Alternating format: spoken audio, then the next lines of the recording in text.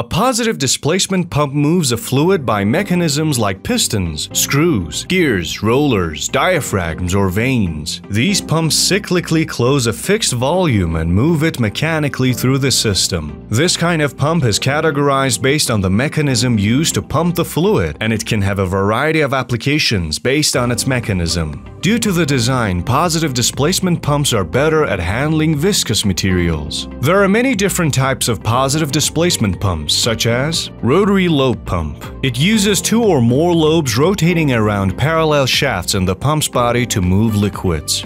Progressing Cavity Pump. It transfers fluid through a process, through the pump of a sequence of small, fixed-shaped, discrete cavities as its rotor is turned.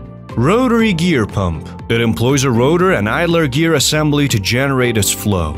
Piston Pump, which uses reciprocating pistons to move the fluid. Diaphragm Pump, that uses a combination of reciprocating action of a diaphragm and valves on either side of the diaphragm to pump a fluid.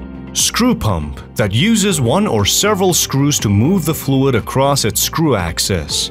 Gear Pump, that uses gears to pump fluid by displacement. Vane Pump consists of vanes mounted to a rotor that rotates inside a cavity and moves the fluid. Peristaltic Pump, consisting of a single piece of hose which is compressed via rollers or shoes, moving fluid from the inlet to the outlet of the pump.